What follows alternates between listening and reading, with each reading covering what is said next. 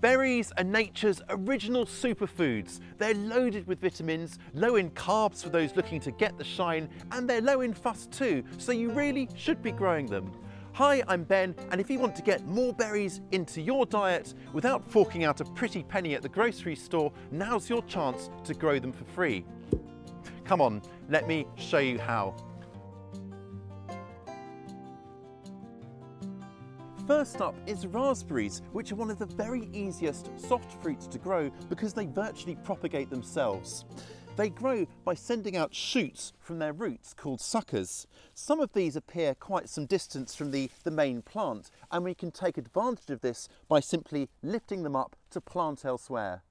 So ideally, we want to look for suckers that are at least about a foot or 30 centimetres from the main plant, so we don't damage it when we dig it up. Once we've identified that, it's just a question of getting the fork under there and digging it up. And here we go. This is looking like a really good sucker actually, nice and strong. If it was attached to the main parent plant, I'd just cut it free before digging it up. Obviously that bit there is dead wood. Now I'm going to plant this into a hole at exactly the same depth it was at before, so about here. And then once I've done that, just trim it down to about 10 inches or 25 centimetres tall, making a cut just above a bud at a slant like that there. And there we have it. Obviously keep this well watered to help it establish, and this is very, very important. Only take suckers like this from really healthy, disease-free plants. That's important because you don't want to pass on problems from one plant to the next. You can transplant suckers like this at any time of year, but autumn or early spring before the buds burst into leaf is best. Blueberries are a firm favourite of any health-conscious fruit lover, and in fact winter is the ideal time to take hardwood cuttings of many fruit garden staples. Now this is my blueberry here, which I planted last autumn into a pot of acidic or ericaceous compost. It's put on quite a lot of new growth since then, and we can use some of that to propagate new plants. As you can see, the plant here has still got quite a lot of leaves on it. Autumn has been very late indeed here. And in fact, the very best time to take hardwood cuttings of blueberries is towards the end of winter, once the plant has had a bit of a winter chilling period. But I'm going to take some cuttings now just to demonstrate how to do that. So what we're looking for is good young stems like this, nice and straight and strong. That's perfect. And you can tell the younger wood by the colour of the stem, either pale green or red, and it's a lot lighter than the darker wood down here towards the base of the plant. So all I'm going to do is just take my material here and then we'll trim them up shortly. So we want to trim the cuttings down to about 6 inches or 15 centimetres in size. Before we do that, we're just going to sterilise our pruners or secateurs here using a mix of about 1 part household bleach to 5 parts water. And that just makes sure we're not carrying over any disease. Keep it nice and clean. Right, to trim them, I'm going to cut just below a leaf node, that's where the bud appears from, and cut a nice straight cut across the bottom, like that. And then at the top of the cutting, I'm going to give a slightly slanted cut. What that does, if I get mixed up, it means I know which end is up, so that I don't get planted upside down by accident. Once you have your cuttings, it's time to pot them up. And I'm using a really low nutrient, free draining mix here of just coconut coir fibre and some perlite added in as well for really good drainage. You could use, say, coarse sand, coir and pine bark, for example. Anything that gives free draining mix and plenty of air at the roots. And that's what these cuttings need. I'm going to dip them into this hormone rooting gel. They are also available as powders. It's not essential, but it does up the chances of the cuttings rooting successfully. So you may as well, right? So just dip them in, and then they're going in to about half their depth. And each little node that is underground should eventually produce some roots. So getting about half the cutting in there ensures that there's plenty of chance for root growth. I'm popping the cuttings in around the side of the pot. This actually also helps with drainage and keeps the cuttings further apart from each other so that their roots won't get too enmeshed. With them all done, I'm going to give them a really good water, and then it's important to put them somewhere sheltered, so like a cold frame for example, or against the house. Then you need to keep them sheltered from very strong sunshine in their first summer. Keep the potting medium nice and moist here, and then by the end of next autumn they should have roots on them and you should be able to separate them out and plant them. Now is also the ideal time to take hardwood cuttings of currants and gooseberries, as well as many tree fruits like fig and mulberry and even grapevines. And unlike blueberries, they can be taken at any time during the dormant season, so from autumn right through to the end of winter. This is the quiet time of year in the garden, so if you're itching to grow something, then this should keep you busy. Summer fruits are delicious, but the work starts now in winter, and this is honestly one of the very easiest ways to start them off. I brought you over here to show you these 4 blackcurrant bushes here. These were actually taken from cuttings just 3 years ago, and they've already started to form really good sized bushes. I'm actually quite confident they should flower and fruit very soon, perhaps as early as next summer. Now, did you know that the vast majority of blackcurrants go into making fruit cordials? In fact, something around 90%. But I think we should be eating currants in their own right because they're delicious fruits. So I hope you're encouraged to give them a go. You can take your hardwood cuttings at the same time as pruning your currants or gooseberries. Just use the offcuts. I love it when nothing goes to waste like that. The ideal time to take your cuttings is in mid-autumn, just after the leaves have fallen, but you can wait until the end of winter, just before they burst into leaf.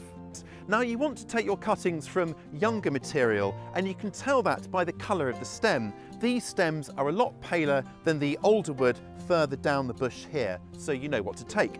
Ideally, you want them of about pencil thickness, so these here are absolutely perfect. Now let's trim them down to size, and we want our cuttings about 1 foot or 30 centimetres in length. Do make sure that your secateurs or pruners are properly sterilised before doing all of this. So cut just below a bud, giving a straight flat cut like that, and then cut the top at a slant just above a bud, making the slant just going away from the bud. And what that does is it means there's less risk of water sort of congregating near the bud and causing it to rot. And of course it makes it easier to identify which end of the cutting is up. Here we've got our prepared cuttings. So these ones are of black currants. They're 1 foot length, as I said, ready to go. These ones here are of gooseberries. And what you want to do with gooseberries, as well as red currants and white currants, is actually just pick off these lower buds so that you leave just the top 3 or 4 buds. And the reason we do this is that these plants grow on a short stem, so that you have the bush growth on a sort of leg, if you like, of clear stem. So we do that with gooseberries, red currants, white currants, but the black currants we leave as they are. When it comes to planting your cuttings, you've got 2 options, in the ground or in pots. I'll show you how to do both methods, starting with in the ground.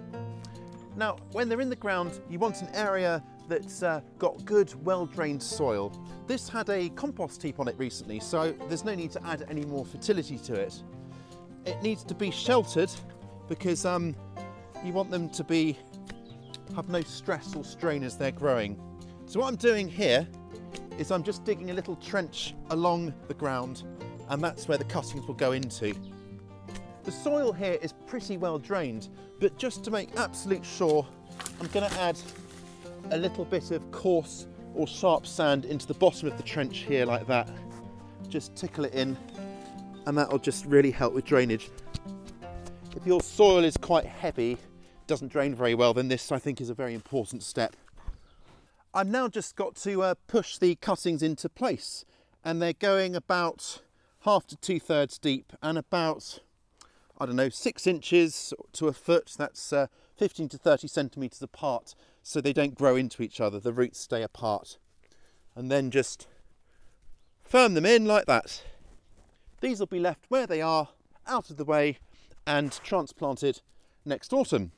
If you don't have lots of cuttings or you don't have much garden space to spare, then they grow really well in pots. The pots will need to be deep enough to accommodate the quite long cuttings, so something like this is ideal. Fill it with a good mix of potting mix, cut with, say, some coarse, sharp sand, and that'll really help with drainage, like we discussed before. So with the pot filled, I just need to pop my cuttings in. Just push them down to about 1/2 to 2/3 the depth of the cutting. That might seem quite deep, but there'll be roots coming along from those nodes that are under the surface there. Again, I'm putting them towards the edge of the pot so that they aren't competing with each other. Lovely stuff. Now all I need to do is move this somewhere sheltered. A greenhouse or cold frame again is ideal, somewhere out of the worst of the cold, and that'll also help protect them from potential browsers like rabbits and deer. Keep it well watered again, and then by next autumn they should be good to separate out and plant. You may see some new growth by the end of spring. Here are some cuttings a few months after taking them, and if we remove them from their container, you can see they've already produced some roots. Leave your cuttings untouched though. You want them to remain in their pot or in the ground where they are for at least a year before either carefully separating them out or digging them up to transplant into their final growing positions. If they produce any flower buds before this point, just pick them off to concentrate the young plant's energy on root formation. And here are the cuttings about 16 months after taking them in the spring of their second year. You can see how much growth they put on. They had a really fantastic root system by this point. Holes were dug into prepared soil, enriched with plenty of garden compost, and the young plants popped into place and firmed in. And here they are planted. That's a rhubarb in the middle, and then again another year on. Don't forget that excess berries are easily frozen, so there's really no risk of going overboard when including these very good for you fruits in your garden. Now, will you be using any of these methods to grow more berries and get them into your garden? Join in the conversation down below. Just you wait till I tell you what we've got coming up next time, a fabulous foray into the fantastic world of fungi. Homegrown mushrooms? Yes sirree. You won't want to miss it, so please make sure you're subscribed and have turned on all notifications. Now, if you want to bulk out your strawberry patch, do be sure to check out this video. I'll catch you next time.